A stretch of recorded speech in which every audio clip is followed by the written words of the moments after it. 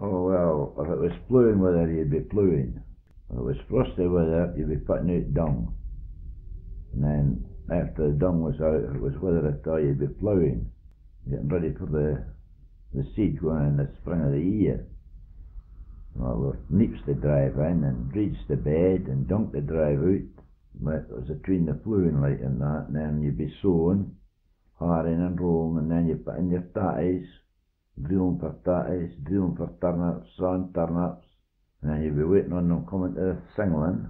They'd ought to be singled in 8 days too, you see, and then the hay was on, after that to be cut and cold or put done with forks and all manual labour. There was no baling and things like what they have now. It sat in rocks for maybe 3 weeks or a month, and then it had to be driven in and put into big stacks. And then they'd be brought thrown out the stacks, maybe 12 load every week into the cattle for feeding. And then the harvest come on, you had to bind their cutting, stooking, stacking, thatching, and then you was back into the winter again. I mean, digging potatoes by hand. They backed up, I've seen them backing up drills of potatoes with a small three-toed, flat-toed grape, and they pushed the spade, this grape in behind each potato and shoved it out with their knee, 2 drills at a time, and they backed up a drill, digging 2 drills, and the women come on behind, lifting potatoes, putting them into barrels, and all the potatoes that for some reason or other went into barrels in those days, which held maybe 10 stone of potatoes, and they slung them into the carts and they carted them away, and they were maybe graded at the Tatty Merchant store. Sometimes they left the seed out and let it green, and they kept the seed down away separate. But used to lift a lot of potatoes for us. Haggart's men used to lift a lot of tatties at Fintlich when I was a boy, and most of them were lifted green in the month of August, September. You recognised the size of your farm by the size of your horse mill. Well, the Weir farms had a 2-horse mill, and then there was a 4-horse mill and a 6-horse mill. There was no, I didn't know any bigger than 6. Stob Hall had a 6. This was a 4. Little Gallow Hill had a 2-horse, and they were varied in between that. You had your round shed, and there was a shaft. The overhead beams went over each horse, and there's 2 supports, one on each side, which were fixed on front and back. It went down onto a middle shaft, and there was a single iron rod, and it went through the other side, and then there was a gear on the end of it, and the belt drove onto the mill, and that's how it worked. They had to have an open space to go in. They were driven from above. The horse walked in below, and then it was fixed back from the collar back onto the yoke, and they had a britching chain that just went round the back. It wasn't a high-speed drum, it was an old pipe drum, and the difference between that and the high-speed drum was, with the pipe drum, with 2 very, very heavy rollers that were driven at a slower speed than the drum, and you pushed the sheaves, spread the sheaf out, and it went through their slow rollers, and it got buffered with the pipes coming round. That was the means of thrashing at that in those days. It was quite airy. It would be quite airy. It was just the grinding round. It would just be. It was no grind because it was oak teeth on the gearing. It was all wood. There was no metal at all. There would just be the creak of the harness and the squeak of the wood, working wood against wood. That would be all the noise it would be. The woodworking inside is something just unbelievable. The intricacy of the various boards, how they dug and set them in. Oh, it really is fantastic. They would get their mid-yoking every forenoon and afternoon, which was a piece and tea, or if it was very hot, they would have a flagon of mealy water, oatmeal and water.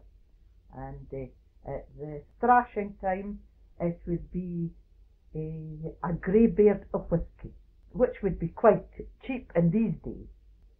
A greybeard, yes, It was a earthenware flask, and this was what everybody had. You yourself helped out, did you, with the travelling mill? I went up in the top and loused, as I spoke about, which was two women up in the top with knives cutting the string and handing them to a man to feed into the mill.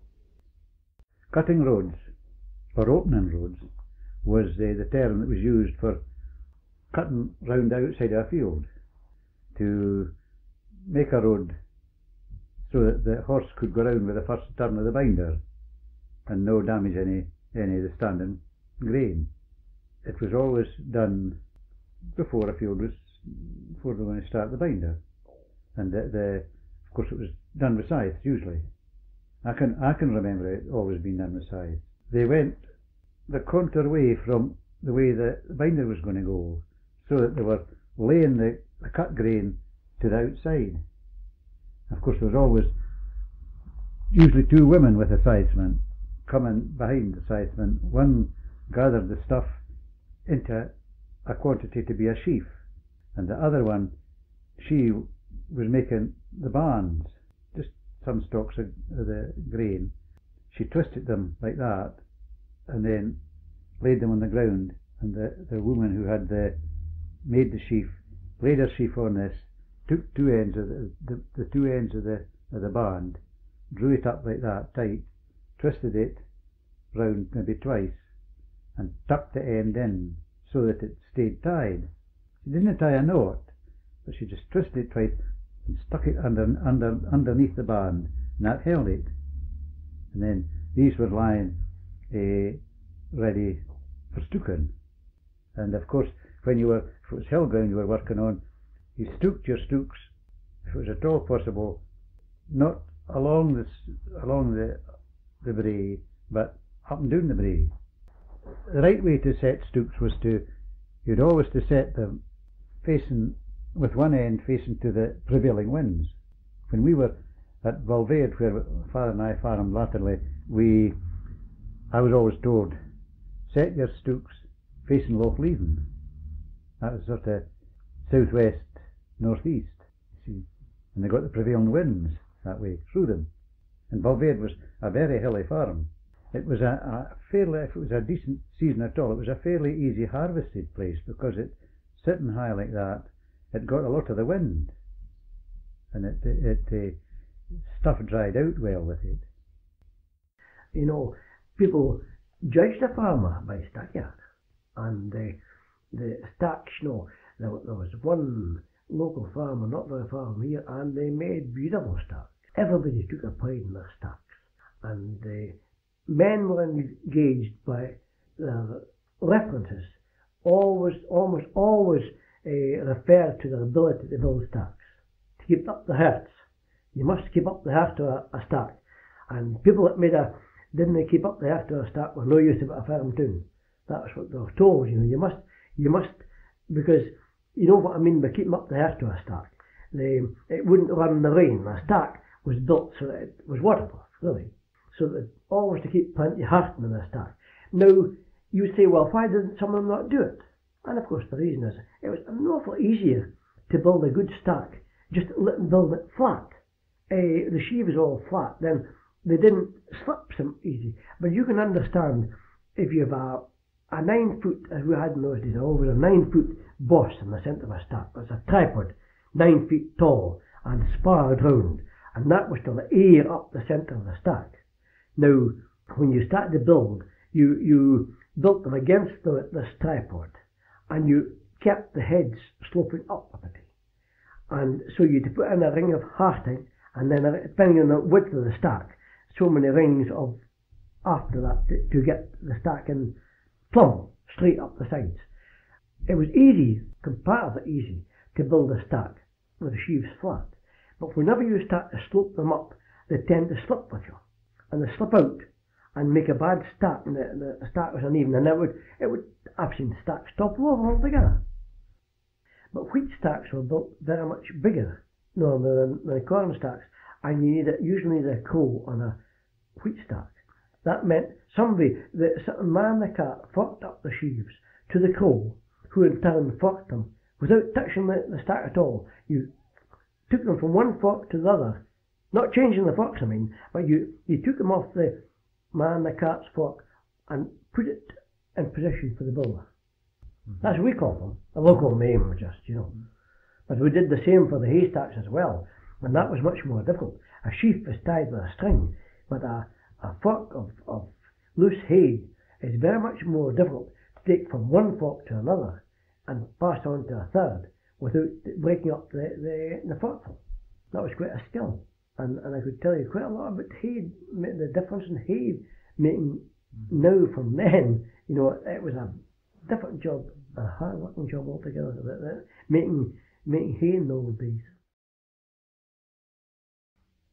Between Stoneham and Lawrence Kirky term I did feed. 'Twas to a wealthy farmer his foreman for to be. To drive his 'twas horses, either in cart or plough. For it's anything I took in hand I very well could do.